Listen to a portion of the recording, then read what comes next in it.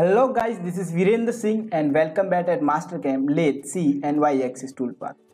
This is our last one Mastercam Lathe C and Y-axis toolpath video, and in this video we discuss about one of the most important operation of the Lathe C and Y-axis toolpath.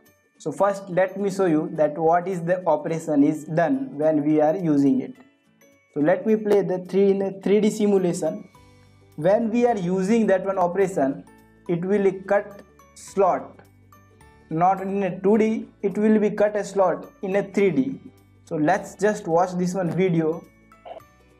So here as you can see, we are selecting a one toolpath area or a toolpath chain, and as per chain it is cutting like as you can see.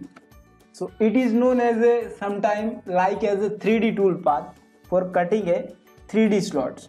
So in this video we will discuss about that how we can cut that one, how we can select the chain and the all cutting parameter, and what is the trick which we are using.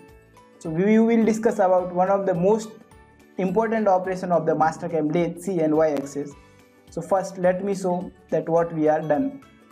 So this is the part 4, and here we are creating that one operation for this chain. As you can see here, for this one chain we are done, and the operation name is C-axis contour. So let me show you that how we can prepare that one operation. So first I delete that one operation which I already done here. So here for creating that one operation we just have to click on C-axis contour. After selecting the C-axis contour, we just have to select the chain where we have to done that one operation. So we are selecting that one chain. That one drawing is also available in the description. You can download for your reference purpose. Now you press OK. In a lathe C-axis toolpath for C-axis contour, we have to here select the tool. Tool we are selecting as per what is the width of our slot size. For example, if our slot size width is 6 mm, so we are selecting a 6 mm flat end mill, and now we have to input what is the feed rate, and here we have to input what is the spindle speed, and we have to input what is the plunge rate for that one tool. For example, we are inputting here plunge rate, and here in comment we have to input what is the and which type of operation we are using. So we can input here C-axis contour. Here when we are done operation for the C-axis contour, must sure we are coming in the cutting parameter. In cutting parameter, here we have to select compensation type, and in a compensation type we have to contour type.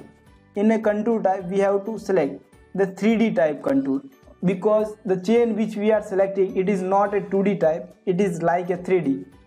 Now the next one thing we have to come in the cutting parameter. What is the cutting parameter? What is the depth of cut?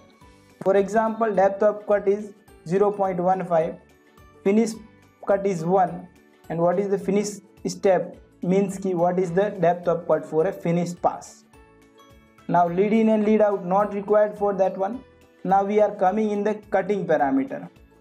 When we are done operation like C-axis toolpath, in this toolpath we are selecting chain from the outer side. So here in a depth is defined as what is the depth of your slot.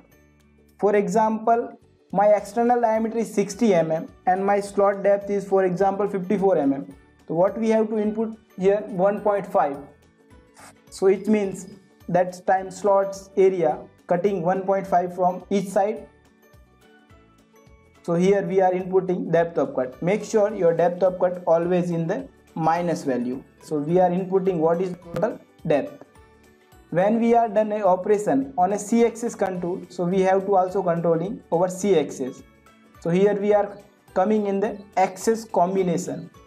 In a axis combination, when we are done operation on a C-axis, must sure for the C-axis cross contour, so C-axis contour, we have to select here right side and lower. It is the axis combination. Select right side lower, And the next and last one parameter which we have to select, that one is rotating axis control.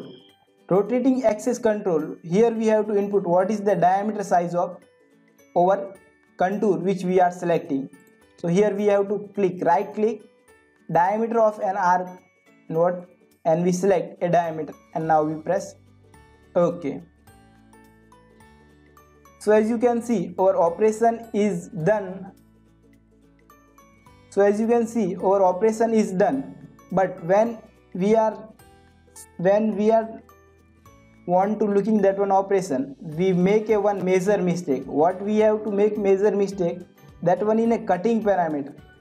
When we are doing a C-axis contour for a selecting that kind of chain, so in a compensation type, must sure you have to off compensation, and now press OK and regenerate.